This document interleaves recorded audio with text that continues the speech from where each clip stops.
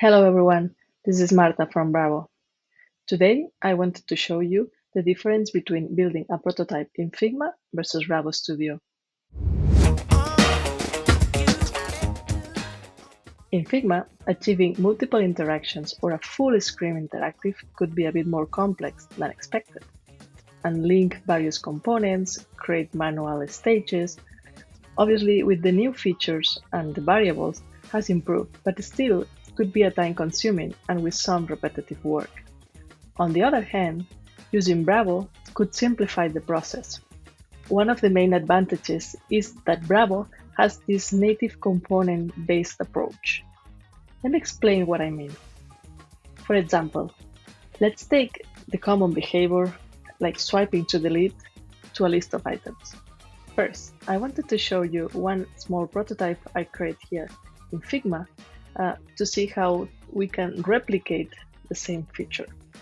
So I have like two lists with one component that is generating the list of contacts in this case with two stages. One that is the normal behavior, the default, and the other is once you drag, you see the delete button.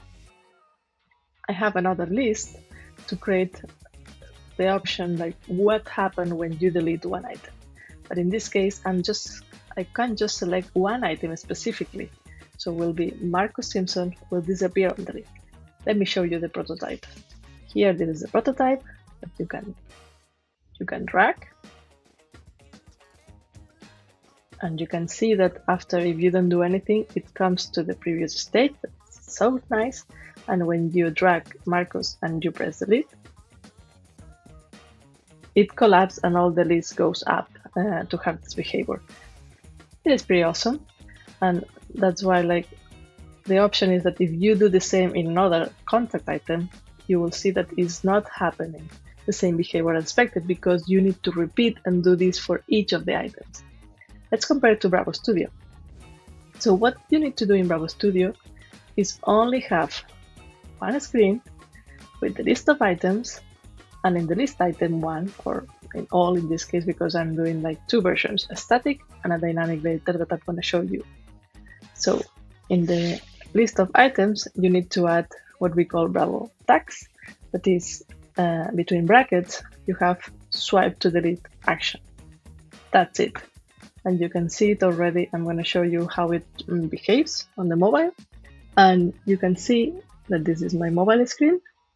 When you swipe, it deletes already. And you can do everything from the list because we recognize and we interpret this swipe to delete and we convert it into a native experience for the mobile app. Like I said before, you can not only do like a static one, you can also connect it to a real data with the dynamic content. So you can populate all this list. For example, here I have an example. You can be swiping and deleting, and this is coming from a database. In this case, I'm using Channel. So, but this is just like one small example that you can do and have like more real interactive experience for your users and at the time when you are prototyping. And that's it. Let's see what you are going to build. Happy Bravo writing!